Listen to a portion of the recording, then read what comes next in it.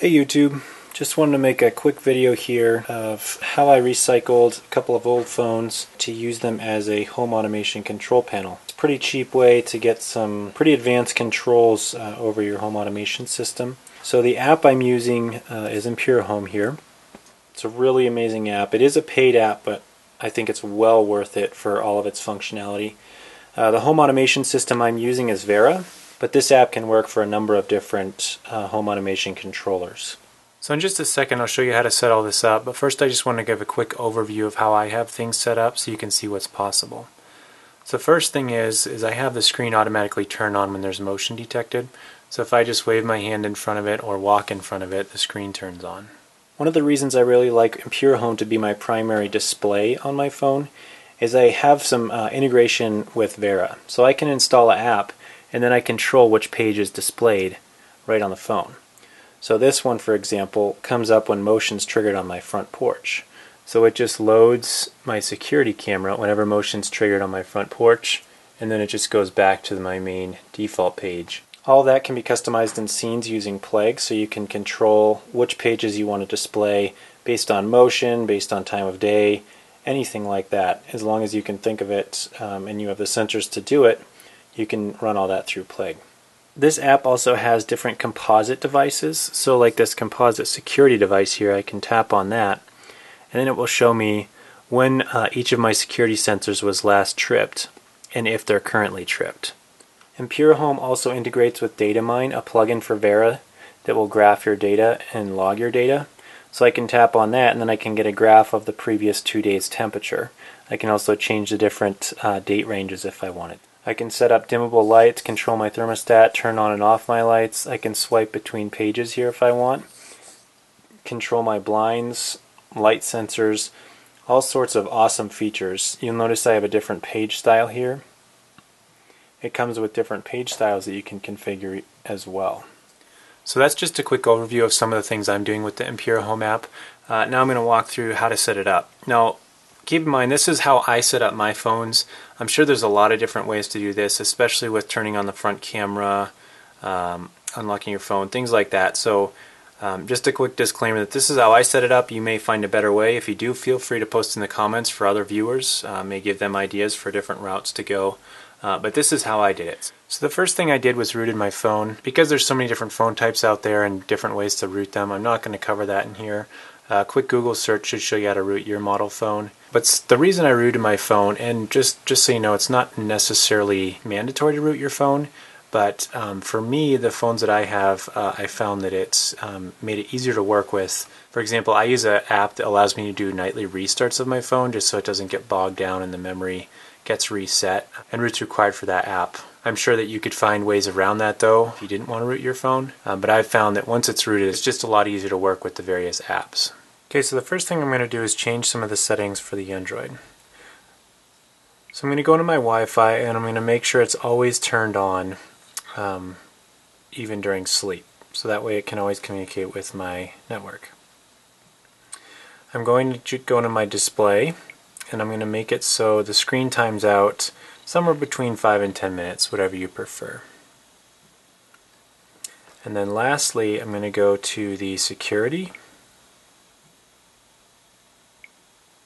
and I'm going to set the screen lock to none. Now that I've configured my Android settings, I'm going to launch the ImperiHome app.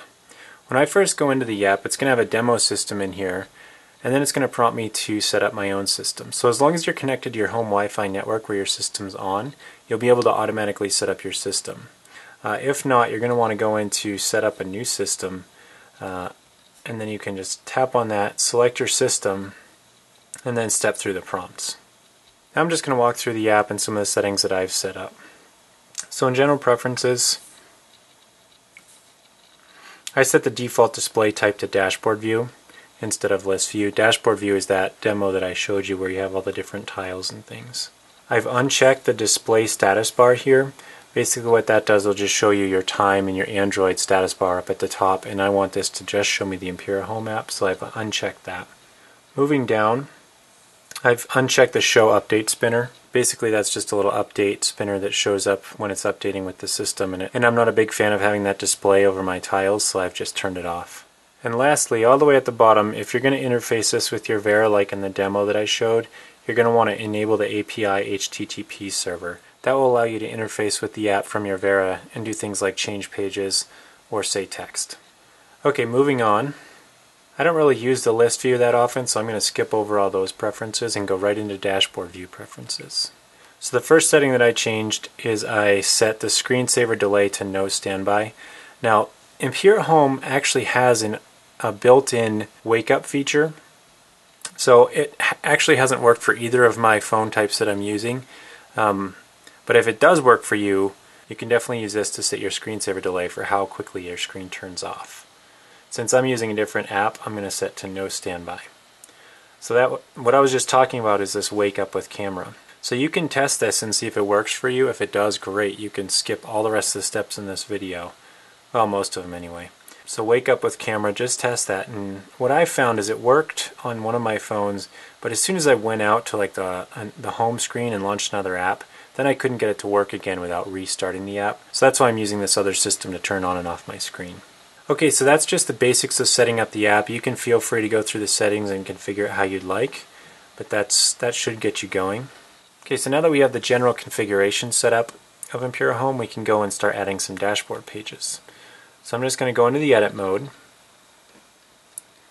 and then I can tap on the plus here to add a new dashboard page. I choose a layout that I want. Some of these layouts won't be available to you if you're just using the demo mode, but you can still have some to practice with. So after I choose a layout, I tap on the grid here, and then I can choose a widget. So they have generic widgets with just text labels, clocks, web pages, voice commands, speech recognition, things like that. Then you can go over to the devices. So this is where all of your devices will be for, in my case, it's Vera.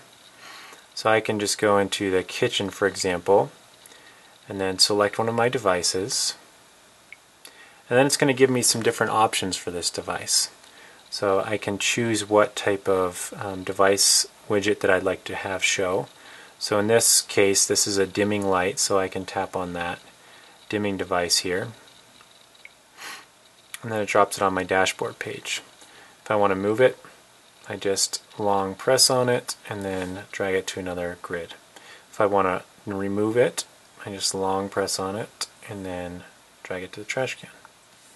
Okay, if I want to go in and add another device, do the same thing, browse through all the different devices. Pretty self-explanatory there. You can just choose from the widget style that you want. This composite device list is pretty cool. So this is where you could have a composite security device, so it would show you if any of them are tripped. I showed this in the demo, and then you could show which one of them was tripped and when.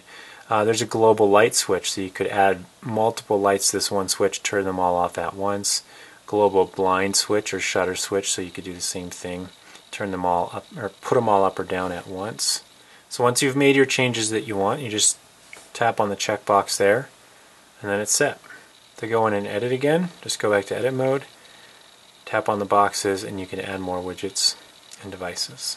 Okay, so in theory you could stop right here if you have your front camera working, or if you didn't even want to use your front camera, and you'd be all set using ImperiHome. But if you want to use the alternate screen wake up method or control the app from your Vera, check out my other videos in this series.